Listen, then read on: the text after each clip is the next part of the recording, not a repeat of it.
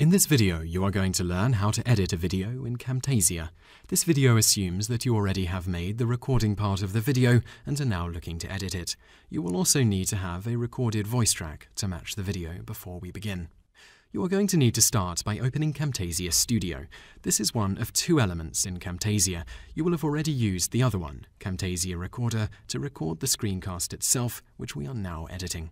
In the top of the interface, click the Import Media button, and in the window that appears, locate the recording, camrec format, and the audio file, MP3 format, that you created earlier.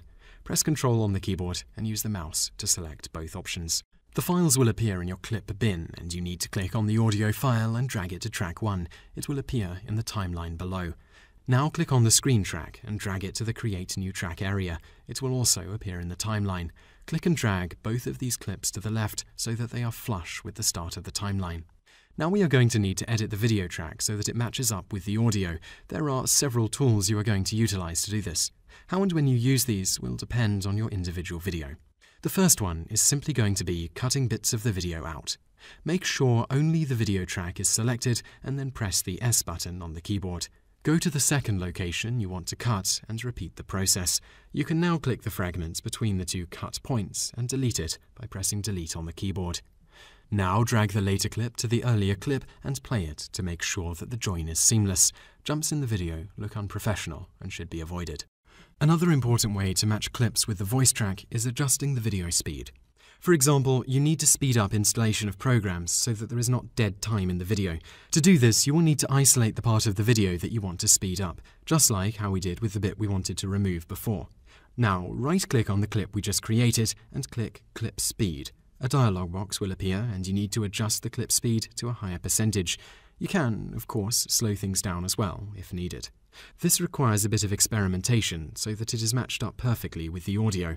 When done, click OK, and once again, you will need to drag the later clip towards the one we just sped up.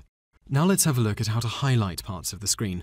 Personally, I'd recommend that you only use one form of highlight as it gives a cleaner appearance. My preference is the red outline. Click Callouts, click the expression arrow, and then click on the red square option. The perfectly formed one looks neater. On the preview to the right, you will see an outline. You need to drag this and resize it over the area you want to highlight. When done, click Play and you will see the animation appears. To tweak when it appears and disappears, you can make changes in the timeline below. Some users would advocate using zooms as they go along, but it is easier if you do them after you have finished the rest of the video.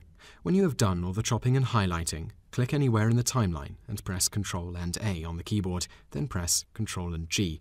This will group everything together. Drag the player icon back to the start of the timeline and click Zoom and Pan above.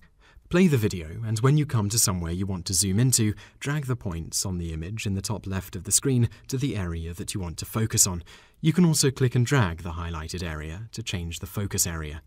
When you want to change the zoom again, such as when the focus is elsewhere, simply pause the video again at the right point and adjust the zoom in the top right.